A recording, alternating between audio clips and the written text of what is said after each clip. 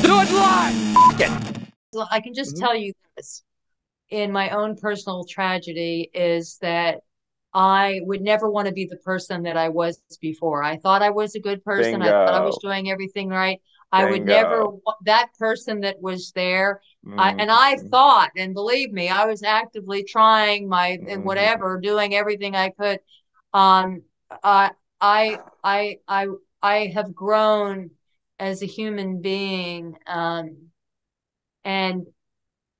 even Jesus grew. And to me, that growth um,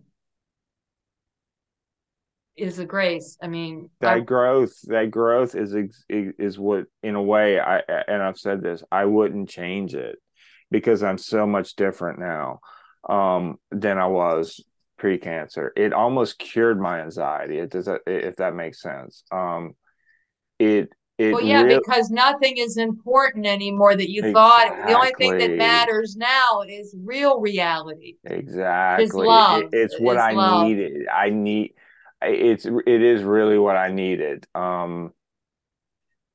And I did make amends. There were things that bothered me for many years, things that I've done to people,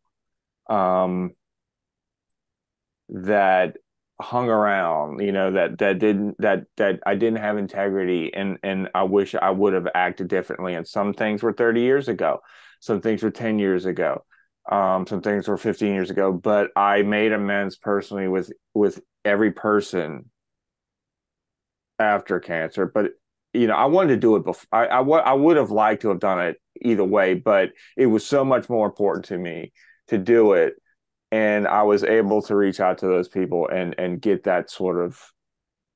And it wasn't a selfish thing, just to cleanse my soul of something I did to someone. I wanted